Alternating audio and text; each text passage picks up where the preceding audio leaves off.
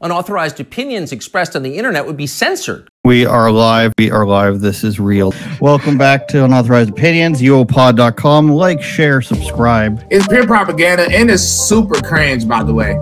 I literally went to the polls with nothing in mind. I saw a can of orange soda in the parking lot. And I was like, yeah, there we go. An unopened can of orange soda just chilling in the parking lot. I was like, yeah, I got to vote for Trump, dude. Your podcast sucks. It's mental, mate. It's absolutely mental. I'll be honest, I thought it was kind of offensive when you talk so much about the Loch Ness Monster. Political climate. And Andrew, treat yourself, okay? Especially if you start, I don't know, getting in good with homeless people. Unauthorized Opinions, streaming everywhere at uopod.com. Cockle doodly doodly doo, man. Welcome back to Unauthorized Opinions, uopod.com, patreon.com/uopod, and all the YouTubes, X's, and Spotify's we can imagine. Did you have a good weekend watching some fights? You watched Mike Tyson and Jake Paul, if you're amongst the 65 million people that watched it on Netflix, maybe with interruptions, maybe without. Maybe it crashed on you, maybe it didn't, I don't know. But we saw Mike Tyson's ass.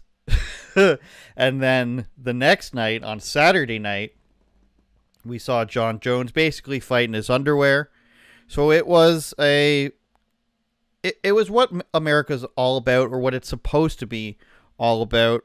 And I want to show you guys what I'm talking about. If you look at Jon Jones here, in the dying embers of this fight, Jon Jones is basically, you know, he's got his shorts rolled up and tucked into his underwear, and he's got the slit shorts here that are cut up and showing his boxers. And basically, Jon Jones looks like a big naked baby out there beating the crap out of a big dumb oaf in Stipe Miocic.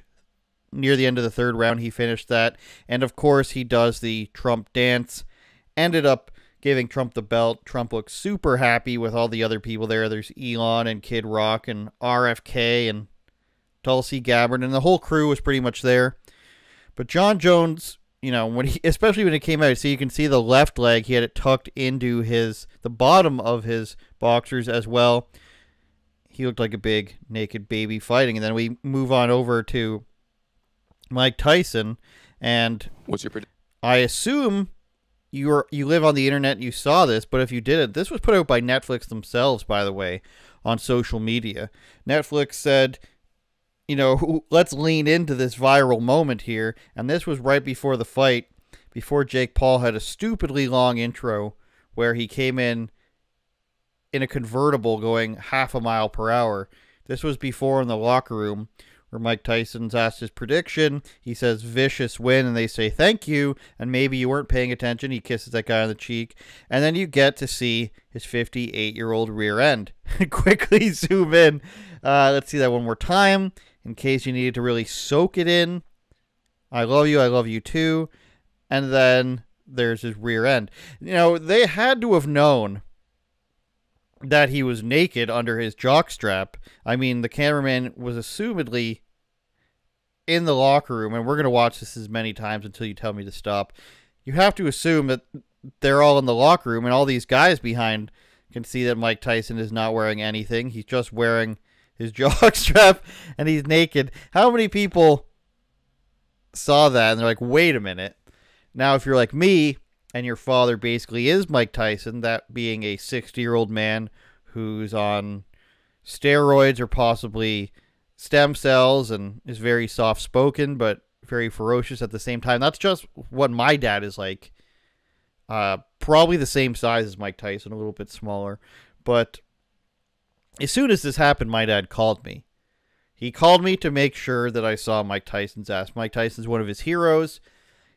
He called me last night again to tell me that he had the privilege of seeing Mike Tyson in the late 80s, and he paid $10 to watch it in a bar. He started off by sounding like he met Mike Tyson, but what he actually meant was he paid money to watch a Tyson fight in the bar.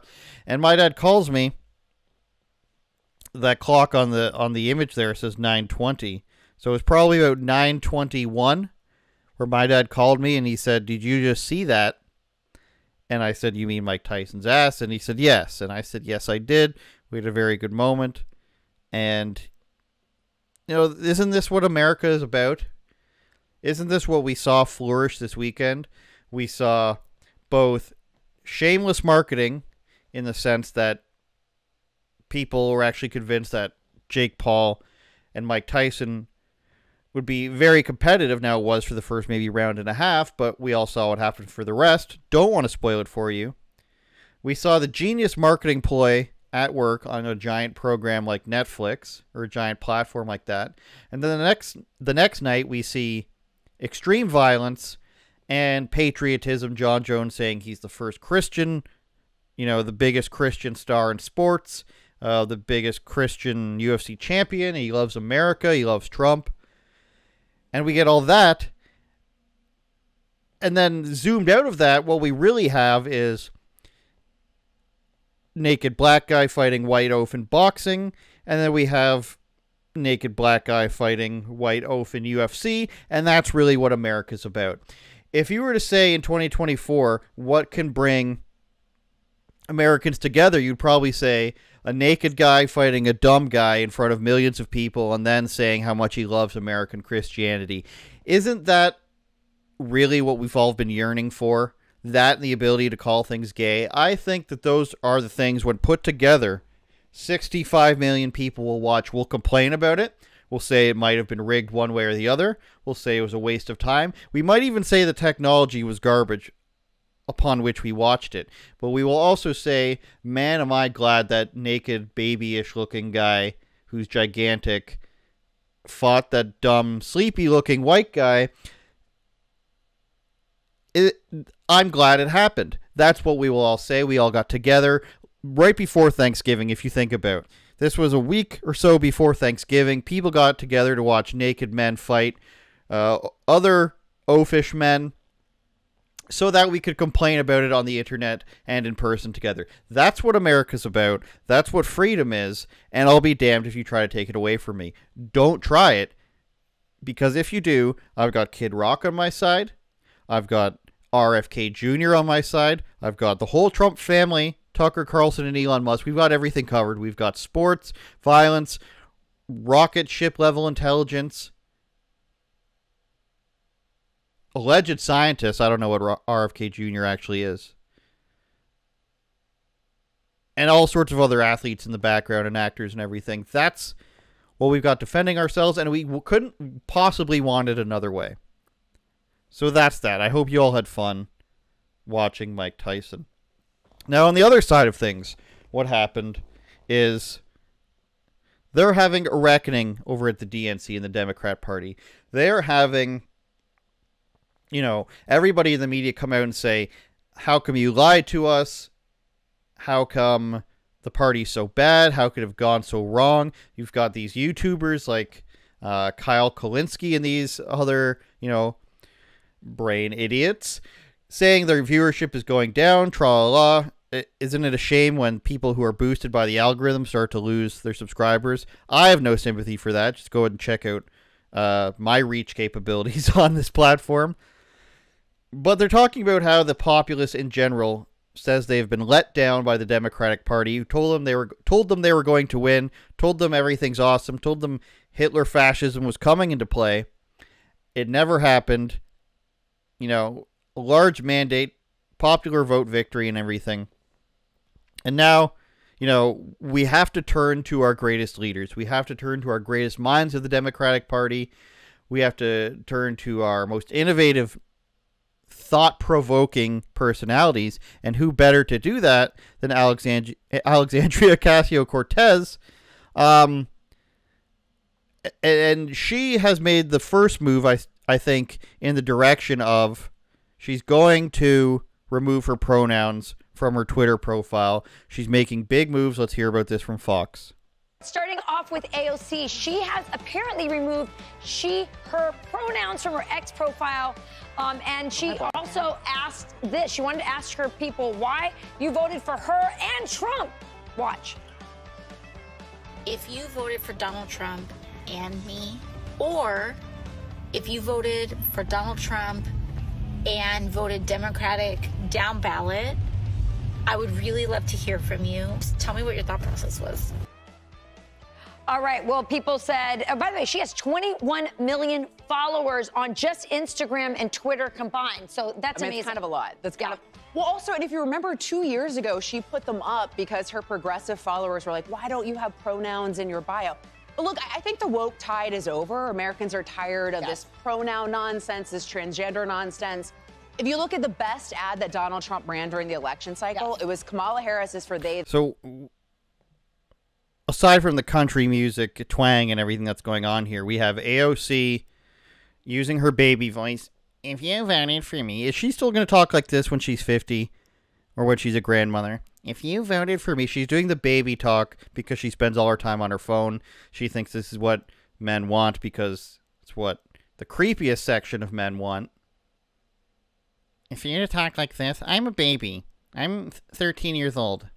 So she takes her pronouns out of her bio, perhaps signaling to people that they should be less woke. You know, she talks about herself being a free thinker and being super progressive and everything. She's not. She's knee deep.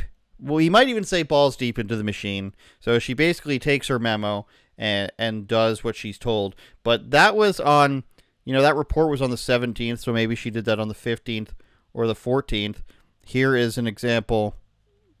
You know, here's what her Twitter profile looked like before. She had she, her at the end. She's people funded, no lobbyists. We all believe that, obviously.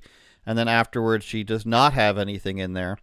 But what she was saying just a few days prior to that was completely opposite. She was saying that, you know, people don't want to take stock in a person like Kamala Harris because she's a fake progressive. They actually want a person who does put pronouns in their name, who does, you know, support alleged receding trans rights or whatever that means. So within a few business days, AOC completely changed her opinion, seemingly. Let's see what she had to say before that. Again, this was before the pronouns were removed. Personally, I don't. I think that a lot of voters... The question is, do you buy the argument that woke loses elections? Example, saying Latinx or Latinx. This is her answering questions on her Instagram, pretending like she's not, you know, a 13-year-old at heart. Personally, I don't. I think that a lot of voters really don't like fake people, and they're sick and tired of fake politicians. And she's also wearing glasses here that you obviously don't need to use your phone unless you're Mike Tyson's age. You don't need glasses to read your phone or to see what's on your phone if you're 34 years old or whatever AOC is. Just putting that out there. And so what I actually think is worse is saying something you don't believe. And so if during the entire time in campaign season, you're saying that you're down with trans people or like the LGBT community, and then you lose an election, and then the next day you say all that stuff was wrong. I actually think what people are more upset about is someone was doing something they didn't believe and just saying something. Like, if you actually weren't about that life, why did you campaign as though you were? Is she on the toilet or something? I don't get what's happening there, but she's saying Kamala Harris campaigned as if she's a progressive, and now they're saying she's not, which is true. You know, I mentioned Kyle Kalinske. I'll mention Cenk, all these people. I mean, Cenk not so much. He's been shitting on the Democrats a lot, but a lot of the left-wing people have been saying, you know, Destiny and all these guys who just lie all the time. They think because they think you're not as smart as them. They say, you know, the Democrats never actually ran on being woke at all. They never said anything about being woke, and they've never supported transgenderism. This was never a part of the conversation with Kamala Harris. AOC, who's in the party, says that they were pretending to do it, so there goes that argument right there. She says that they were doing it, but they weren't doing it sincerely enough. So AOC has a problem with people pretending to be woke and super far left and having weird gender ideology at the forefront of their ideas list. And then she goes on a couple days later and takes the pronouns out of her bio. Now, I don't know the exact reason why she did this, but from a progressive point of view, if you do something like that, you are a piece of trash. If you go against the grain at all, they say that you're committing violent acts against them through your words or through your non-words in this case. So for AOC to go and say that Kamala Harris flip-flopped just days after losing the election from pretending to be woke to saying she's not woke at all, which is true what they've done, she then did the same thing once the memo came into her hands. So it's interesting that she just completely... Well, it's interesting that she might be doing this from the toilet, and she's wearing her glasses in there because she wants to see. If you see her eyes directly without some sort of obstruction or obscuring, you will see that she's insane. And I can preface that, or I can qualify that with other things she said in the last week, which was that, you know, illegal immigrants or undocumented migrants, as they are in danger because the Trump administration has this strange idea that being an illegal immigrant is a crime in itself. She said people need to make a plan just in case ICE comes for them. So they need to make a plan for their children, and they need to make a plan for where they're going to go and if they're going to get out of the country and all these other things. And she acts like that's not weird. That's not a fugitive sort of thing. She's acting like they're unjustly being treated as fugitives, even if they come into the country illegally. And I was just sitting there watching that video, imagining, what if you were to talk about something, a different crime like that? What if you were to say that about somebody who robbed Walmart? Oh, I know if you rob Walmart, there's this weird thing happening in the country where Republicans and the Trump administration think you're a criminal. So make a plan in case the cops come to your house and arrest you for stealing that air fryer or blow up mattress. And make sure there's a plan for your kids to be hidden because they're also there stealing from Walmart with you, just in case this crazy Trump administration comes by and wants to enforce actual laws upon you. This is AOC's stance. So, you know, people will post these things like, AOC's right for once. AOC is actually reasonable. Maybe she's closer to us. She's still insane. Take off the glasses, we can see. She's still saying things like, you know, sneaking into a country shouldn't be illegal. And she's taking it upon... She's one of these people that she will post to X and Twitter and then simultaneously say it harbors too much misinformation and disinformation, it's evil, and it's run by fascists and all this stuff. Another person who was doing this is Joy Reid, the bald lady from MSNBC. She announced that she's getting off of X, which is the 17-year-old's move of, this platform is too toxic, there's too much criticism, I need to get off of it. And then, of course, be back a week later. Don Lemon's getting off of it. He says it's because of a terms of service change where they said they're going to move any lawsuits involving X from West Texas to North Texas where it's more Republican. And he thinks that's unfair, which is interesting because I think we all know that Democrats would never try to bring up charges or court cases in jurisdictions that favor them. We know that would never happen. So, you know, we're losing Don Lemon. We're losing Joy Reid. Figure out which one's more masculine. I dare you. Or more bald. And AOC is just, you know, she continues to be a source for strength and inspiration if you're a crazy girl who's pretending to be a 12-year-old from the hood or something like that, even though she's a rich New Yorker. So that was very interesting, I thought. Just the real yin and the yang of the oh god, of the Democratic Party right now. I want to move to something a bit more serious. It has to do with... Hold on. So serious, I need a sip of water. It has to do with the NCAA volleyball players facing the transgender athlete. They are suing their school and their conference. Written by me, of course. There's the wonderful transgender athlete with another girl, with a girl looking at him being like... NCAA volleyball players file lawsuit over male athlete on women's team after transgender participation policy is revealed. So they're making Title IX and First Amendment violations, alleging that the Mountain West Conference and San Jose State University were seeking to punish people for giving their opinion about a man on their team. And then that's the First Amendment part. And then the Title IX part is ensuring that women have, like safe athletics and access to athletics, which are now being violated by having a man play on there. Now, you might be saying, Andrew, since when are you a feminist? Since when are you standing up against a patriarchy? My answer to that has been always. But when it comes to actually this stuff happening, where it's a guy playing on a women's team and being like, what? What do you mean? I actually do have a problem with that, because it's a guy picking on women in the sense that like a 10-year-old boy would pick on a 10-year-old girl. It's just not fair, and maybe he doesn't know any better.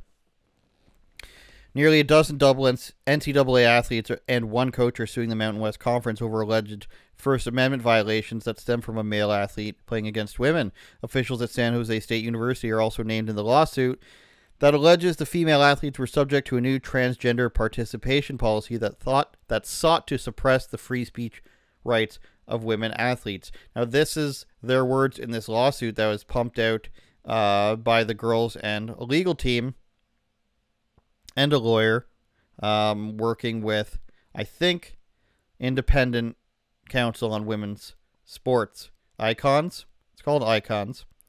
Independent Council on Sports. Why can't I remember the name of it? Independent Council on Women's Sports. I'm right. Icons. Well, I was missing the C for some reason. Okay, so this is really zoomed out, but I wanted you to... It's hard to see it from here, so we're going to have to go to the regular page, I think.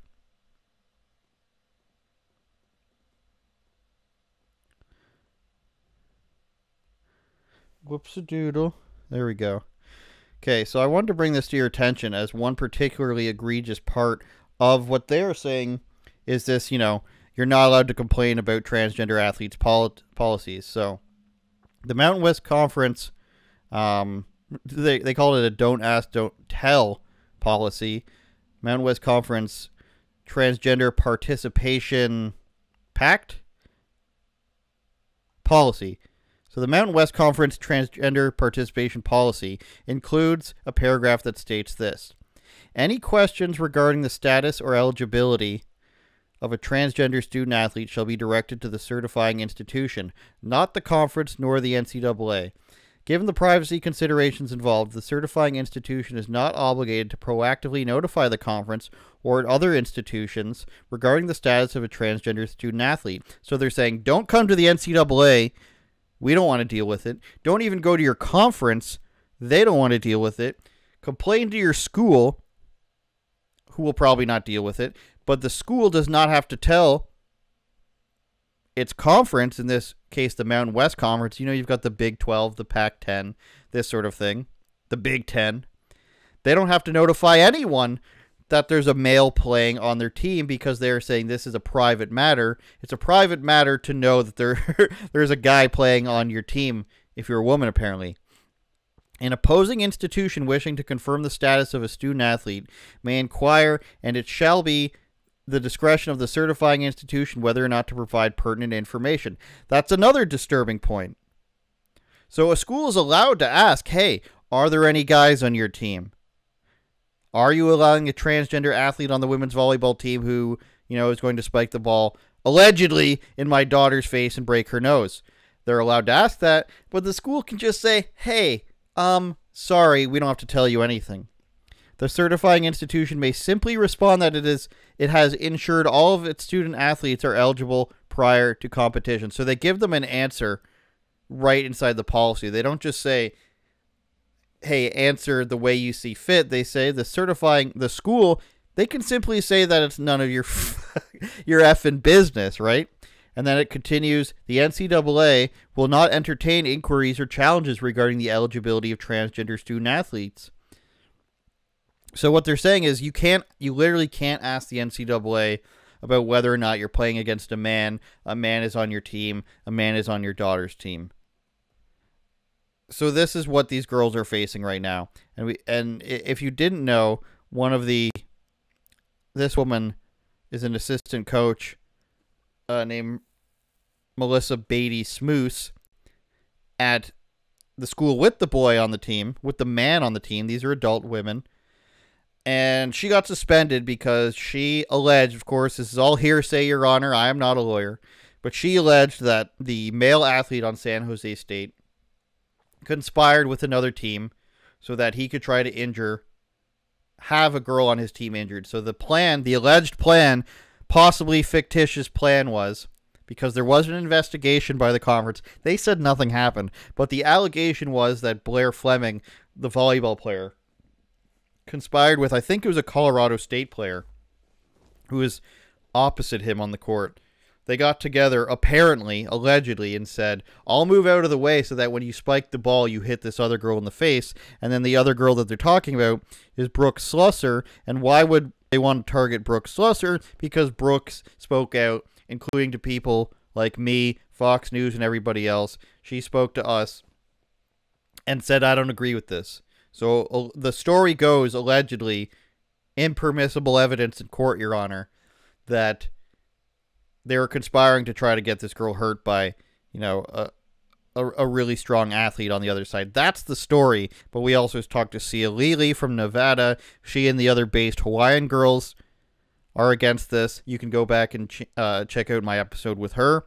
It's a few episodes back, so we interviewed Sia. We've also interviewed Brooke, and that's Nevada. There's also several girls from Wyoming you can see up the right-hand side here. Macy Boggs, that's a hell of a name. Sierra Grizzle, these names are fantastic. Jordan Sandy, Caitlin Van Kirsten, I'm guessing they're sisters. And then another Hawaiian girl here. These are great names. Sugai. These girls are all joining the lawsuit against the school and the conference. And of course, we support such a thing because it's insane, right? It's insane that it's not only insane that it's happening, it's insane that the conference would allegedly say that you can't complain about it. And if you do have any questions, sorry, you don't get to know. That'd be like a sports league saying, like, you don't get to know. You think Barry Bonds is on human growth hormones? Do you really? Sorry, that's none of your business. You don't get to know if somebody has an unfair advantage. This is just volleyball. This is just top level college athletics here. You don't get to know if somebody's cheating. Sorry about that. That's offensive. That's an offensive question. I want to end on something also very important, and this is a proposed immigration policy from the People's Party in Canada. Now, you might be wondering, why is this important? Because as we move closer and closer to a federal election here in Canada, people are pointing to the United States and Trump's victory about ending illegal immigration, getting the wall completed, closing the border up, deporting millions upon millions of people who are there illegally. Now, in this country, they let people in legally en masse. Over 2 million people in 2 years is one of the figures. So as people march forward and see that Pierre Poilievre, the conservative leader, is likely to win the election, it's been likely that he's going to win it for at least a year now, but we might have to wait till next October or so for another federal election for the prime minister. People are thinking this is going to put pressure on him to come up with some sort of immigration plan, because currently the plan is just build more homes. It doesn't matter how many people come in if you build more homes, they say. We don't need wider roads, and we don't need to all of a sudden farm a lot for food and milk and eggs. We all of a sudden don't need more social services and hospitals and schools. Just build the homes. So obviously that's foolish, and there's going to be building, rightfully so, an increasing amount of pressure on them to come up with some sort of plan to get people out of this country, because that's the only way that things are going to work. And it's not a race thing. It's not an ethnicity thing. If there was 2 million people from Scandinavia here and all of a sudden our housing prices doubled, which they have, and we didn't have roads to support it, like we don't have. I don't know if you've driven to Toronto recently. Rush hours at all times now. Basically, there's just too many people here.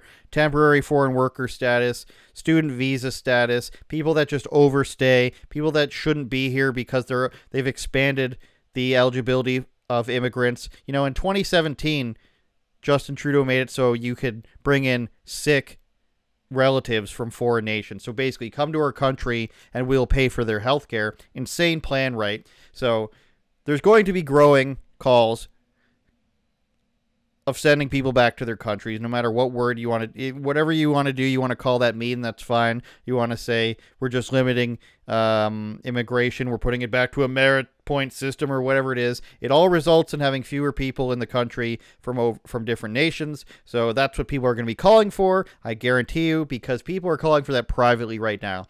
There's not a single person you talk to that does not think there's too many people from India and nations in that region in this country. That's just it. I know Indian people who say it, who have been here for a long time. I know Native Canadian people who say it. I know black and white people who say it.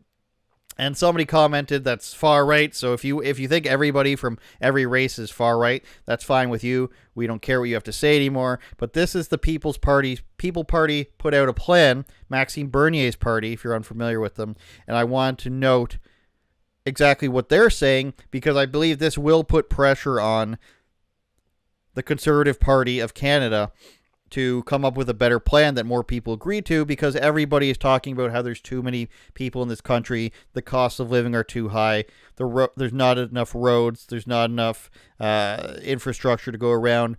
So people are saying across the board we need to drastically lower immigration. So this is what their page says. Immigration, imposing moratorium and deporting illegals. The issue, as they say, the primary aim of Canada's immigration policy should be to economically benefit Canadians and Canada as a whole. It should not be used to forcibly change the culture, character, and social fabric of our country. It should not put excessive financial burdens on the shoulders of Canadians in the pursuit of humanitarian goals. However, both the Liberals and Conservatives have supported an irresponsible and unsustainable increase in immigration levels, which has led to an explosion of social, economic, and cultural problems. They're using mass immigration as a policy tool to pander for votes among immigrant communities. 100% right. And everybody who lives here knows that there is an ongoing conflict between Indian immigrants and Sikh immigrants. They could both be from India, but they're different belief sets, right? And there's street fights. There's, people waving flags that nobody's ever heard of before. Flags from places that nobody's ever seen. People who are demanding a new country in India, a state of Khalistan, which most people have not heard of, but these are things that are now cultural problems in Canada that have been brought overseas through mass migration. That's what it's referring to. Everybody knows this is happening. So we'll skip the facts section there. We'll go down to the plan that they're proposing. Canada's immigration policy can benefit Canadians only if we welcome the right kind and the right number of immigrants and non-permanent residents. It should prioritize our economic interests and can be calibrated in a way that does not jeopardize Canadian values and the maintenance of our national identity.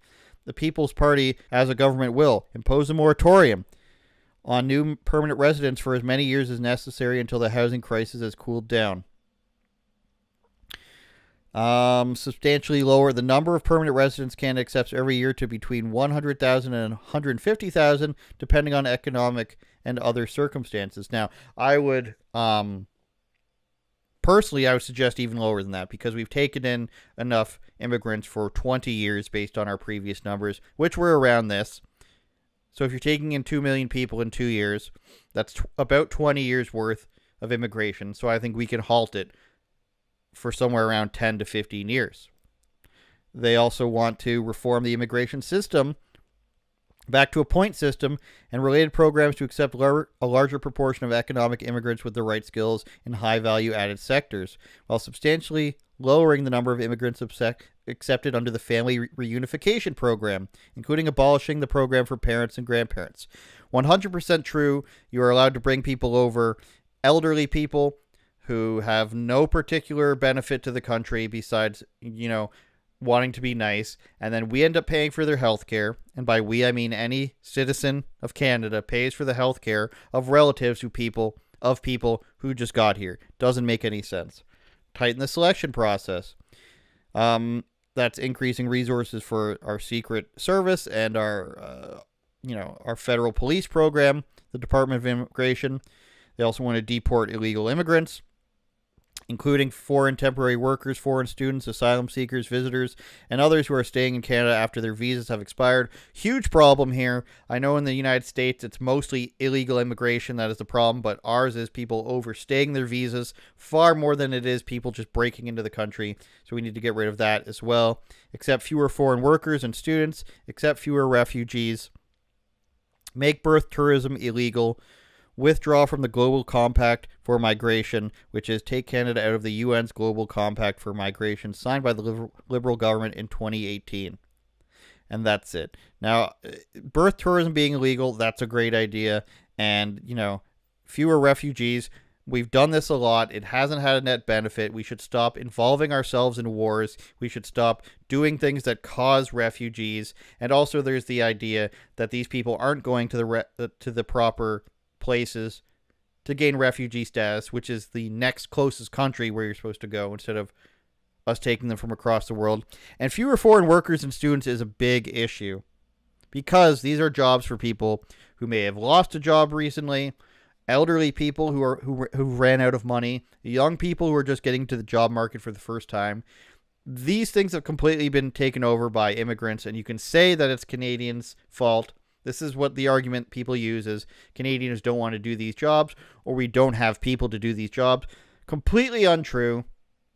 Any person who looks for a job these days has trouble finding a job because people from other countries are hiring their own people and then bringing in more temporary foreign workers. So you'll see some companies like Tim Hortons face huge backlash because of the vast amount of temporary foreign workers they've taken in, whereas places like McDonald's have far less.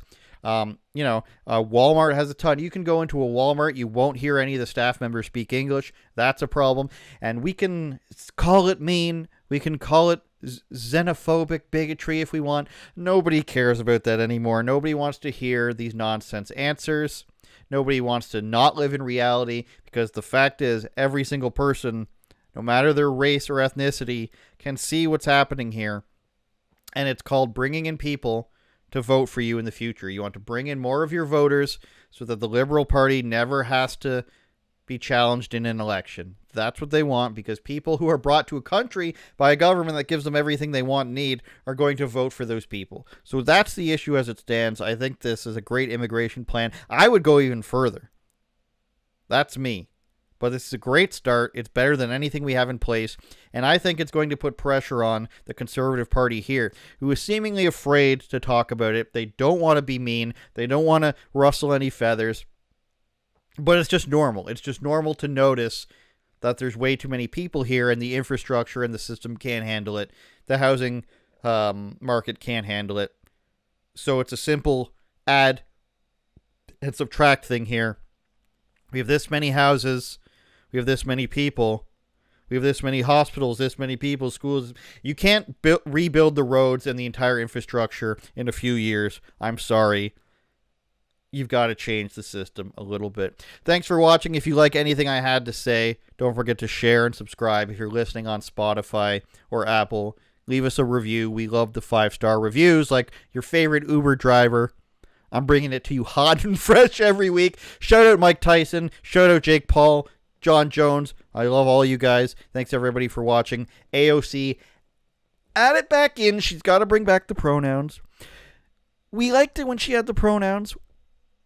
We liked it a lot. We can't have her not having pronouns. When AOC removes the pronouns, things are not looking good. Turn it up, Jordan.